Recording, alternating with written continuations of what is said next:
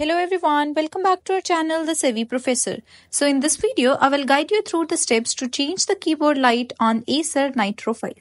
Now, the latest Nitro 5 laptops come with the RGB light keyboard, which means they are not only backlight, but you can customize the colors on your keyboard too.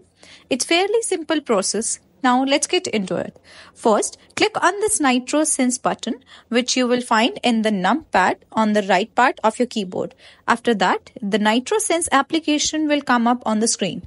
Now, one thing to note here is that you can only change colors if 1. Your laptop supports this function, and 2. You have the Nitro Sense AN5151/51 update or above installed. So, make sure that the software is up to date. Then, on the Nitro Sense application, you will have to click on this keyboard icon, which is at the top bar in the software. After that, it should bring you to all the keyboard color settings that you get. Now, you want to go to the static keyboard option, and here you get to change the zones of your keyboard as you want.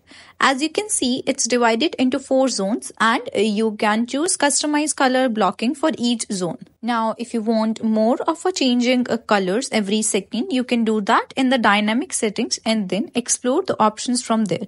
I hope this video helped you out.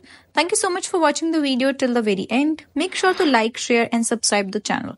I will see you in the next video. Till then, have a very good day.